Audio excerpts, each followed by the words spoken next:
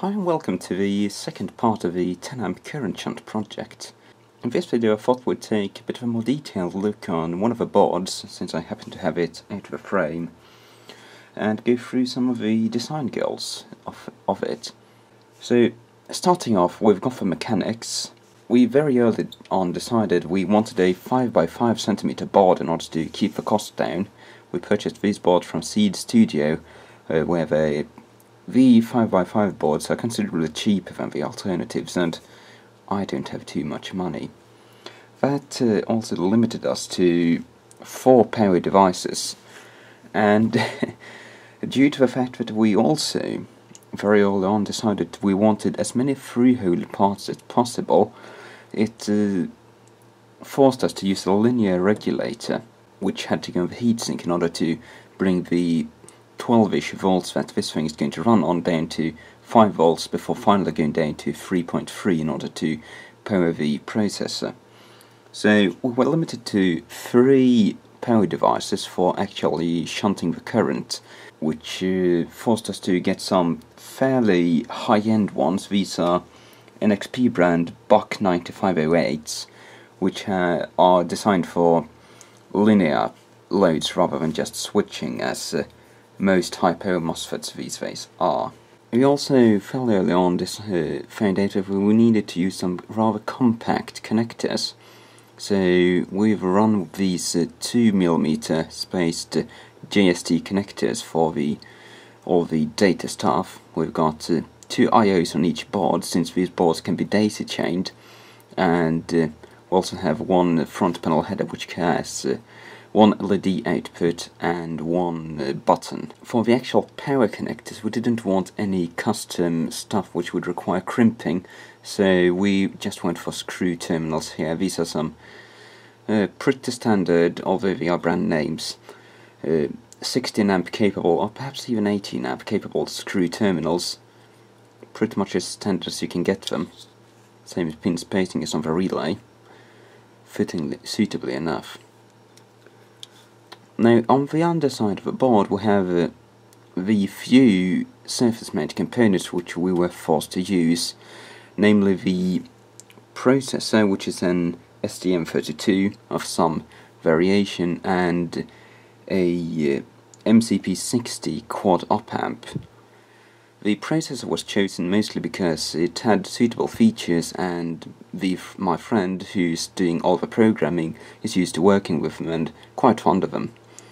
And the op-amp was chosen due to it being rather low offset and having rail-to-rail capability, which is important since both the op-amp and the processor are running on 3.3 volts, and driving MOSFETs of that, while these are fairly fancy MOSFETs, you want to be able to go rail-to-rail just in case you have a bad MOSFET which requires a lot of voltage in order to turn on enough. Another design requirement for this device was that it would have to be electrically isolated from the computer it was connected to, as well as from the other loads in the daisy chain. The primary design target being to be able to daisy chain 4 of these together in order to test 4 devices at the same time. So we also have 2 optocouplers here, which are just connected to a UART on the processor, providing an optically isolated serial port, and we also have an unisolated serial port with 3.3 volt levels, which go to the isolated port on the next unit in the chain, allowing all the units to be isolated from each other and the computer they're connected to. This is in order to be able to test battery chains which are connected together. So if you have a 48 volt system, you can connect all 4 loads in this box to one of the batteries without causing any explosions, because if all the grounds were the same, or all the positives were the same, well, you would be shorting out 3 other batteries, and you can't have that. That would just blow fuses and cause fires. Doing that also made the thermal design of this thing a bit tricky, since you can't get enough power out of an isolated MOSFET, so we need to use isolating pads for these transistors, which in turn, since we're just running 3 power devices, makes the thermals actually quite tight, we can't really allow the heatsink at the point of contact to go much above 50 degrees in order to keep our junction temperature okay, due to the rather high thermal resistance of the cooling paste, isolating pad cooling paste addition. Now, the primary feature of this device is to be connected up to a computer and able to log data over time. Since we wanted to keep the cost down, we chose not to have any actual feedback on the current, so we needed to use some fairly tight specification components in order to ensure that the current sink, which is just a very basic analog op-amp controlled current sink, which is programmed through a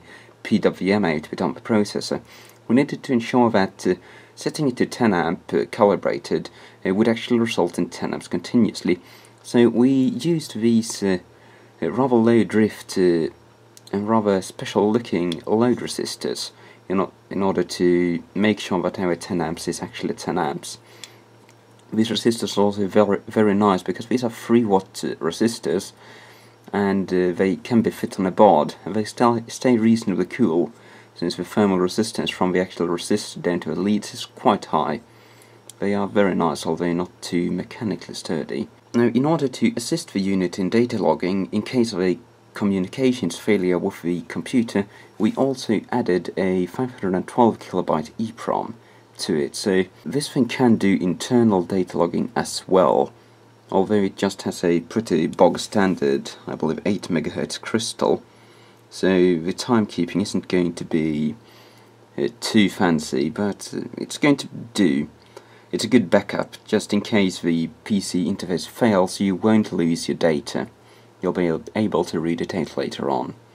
It also enables the units to run standalone if need be, so you can, for instance, just plant this big heatsink box out in the field if you want to test a remote battery or something, and leave it running, go somewhere else and read the data out when you get back. One of the prime features, most notably, is also the large orange relay, which is intended to connect to an external charger, so that once the unit has run a load test on a battery, it'll change the state of a relay and connect a charger to the system, allowing you to essentially let this unit run completely standalone with no human intervention.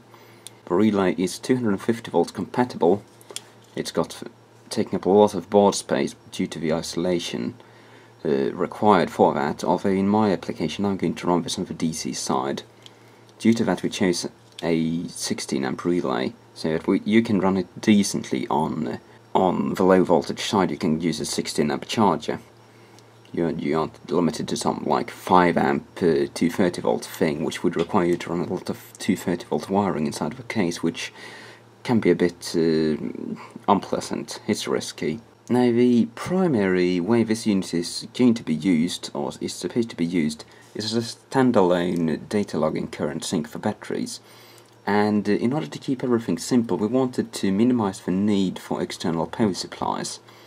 Since these units are isolated from each other, you would need either 4 isolated power supplies or 4 different isolated wall warts in order to run them. These units are able to run off the device under test, and will just calibrate the actual power draw of the unit itself away in software.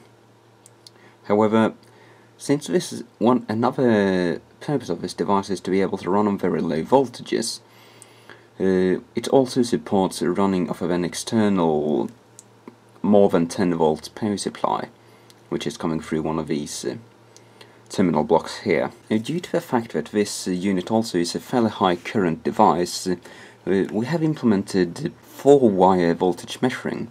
So this terminal block here is the one that runs to the actual load. This is where your 10 amps is going to be flowing. But this terminal block over here is going to be connected to a little wire. I've made a Cat5 wiring harness, which you hook up in parallel in order to measure the voltage directly at the device under test. And this allows us to essentially use fairly thin wiring for the actual current sink, partially lowering the cost and partially reducing the power dissipation of the transistors. because the specification we wanted out of this is 150 watts capability, but that really is stretching the limits of what these transistors can reliably do in the application we have them in, due to the high thermal resistance of the isolating pads again. So the 4-wire measurement is a really important feature. This also allows us to do very accurate specification or characterization of batteries, since we can measure the exact voltage at the terminals of the battery at any time without having to consider any voltage drops in the cables. It also allows us to use basically any random cables we want out of the front panel of the box, and it isn't going to affect the measurements. Also, while it isn't implemented in either software or on my boards yet, these units also have support for an NTC resistor here on this pin header, in order to provide temperature compensation if necessary. It shouldn't be, but primarily in order to provide over temperature protection. Because since we're running such tight thermals on this thing, it really is important to keep that in mind. If we have a fan failure and we don't have any per board thermal protection, all the boards are going to destroy themselves, because dissipating 100 and something watts through these transistors into a passively cooled heatsink is just not feasible due to the low temperature this heatsink needs to have. You would basically require some form of water cooling in order to run a so-called passive system on this. And that basically sums up the purpose of this unit. It's a 10 amp data logging constant current sink, which can be programmed from a computer in order to do basically anything. The current is adjustable through the PC interface as soon as we get the firmware running properly, and the logging is going to go to the computer as well through RS-232. And it's going to be a rather nice battery testing device. I'm going to be able to pull very exact discharge curves out of my batteries, and it's also going to be able to, characterize power supplies over time. The internal voltage meter has a resolution of about 20 millivolts and a range of 0 volts up to about 20. I believe 19 is the current setting. We actually had to do a bit of a bodge since the board designer missed it on the order. This little bodge here is actually an overvoltage protection for the ADC of the microprocessor, since the current measurement system was able to output too much voltage into it to begin with. And there's a little Zener diode that's currently limiting us to about 20 volts on the input, and also preventing us from blowing the microcontroller up in case you put too much voltage on the voltage input. And as for the accuracy of this unit, we didn't really specify anything when designing it. It's running off of the reference on it is a reasonably low drift 3.3 volt linear regulator there, which should be good enough for this test. We don't need more than a couple of % of accuracy on everything, since this is basically intended to test lead-acid batteries, and those are hardly known for their very tight tolerances. So as long as we're within about 5% or so, it's going to be good enough. If we ever make a revision 2 of this board, it may or may not have a more accurate reference, but that's why we have this revision 1 board, in order to do some characterization and test it and see how feasible this stuff is. It is basically a big experiment thus far, and the design has many flaws, most notably the fact that we are running just 3 transistors, which isn't really enough to do 150 watts continuously very reliably. Ideally we would be replacing this 7805 with a switching regulator and running 4 transistors.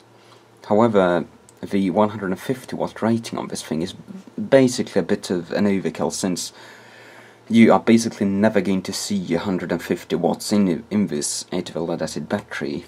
They are usually between 12 and 13 volts maximum under load, so it's more realistic to have about 120 watts after cable losses dissipated through these transistors. Now, of course, we could use external load resistors on these things, for instance a 0.39 ohm resistor in series would basically remove 39 watts from the transistors under the full rated 10 amp load, but that would limit our low voltage capability to about 5 volts, which would basically make this unit useless for testing 6 volt batteries, and that just will not do.